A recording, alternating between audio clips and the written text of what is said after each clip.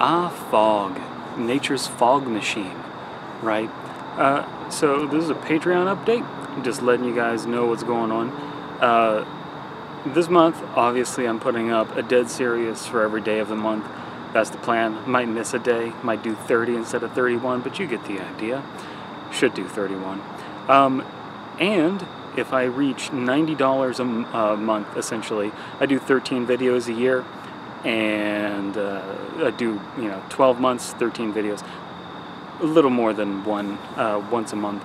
If I get $90 per video, 13 videos a year, if I hit that $90 mark by the end of this month, I will be doing a dead series for every day next month in November, on top of everything else I'm doing.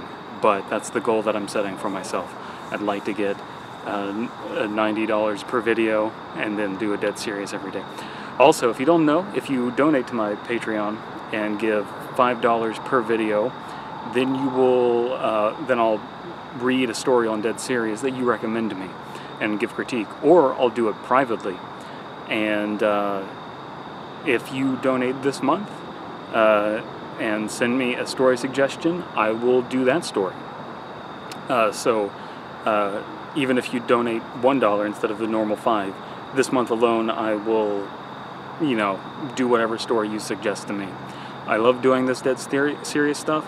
I love hearing everyone's feedback in the comments, and I'm going to be putting up a poll pretty soon once I get a more comprehensive package together of what it is that I want to do, but there's something I'm planning on doing in the future that's a departure from the typical kinds of videos that I do, where I would like to have an ongoing story told in a sort of vlog style, where a person who is probably going to be a southerner talks about their life experiences and some of the regrets that they have in their life, and each story, each entry is going to be kind of them delving into a certain regret that they have about their life, and they haven't led the best life, not necessarily in terms of money, because they've had a good life, but they have done ethically poor things, and they're reflecting on these things and the situations that they've put themselves into and put their loved ones into. And it's going to have a overarching story that devolves and starts having reveals that will make previous entries look differently. Also, if I end up doing that, and once I get more information out there about that, there will be more information than just what's in the video. There will also be drawings. The person is going to be an amateur artist, and I'm going to be fabricating those drawings.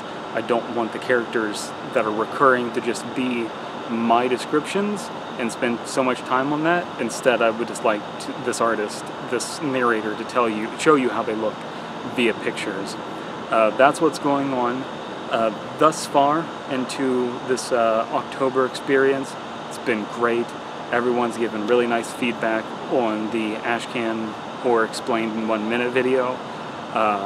Haven't seen the comments on the next 4-minute long videos, but I'm excited to see what happens with those as well.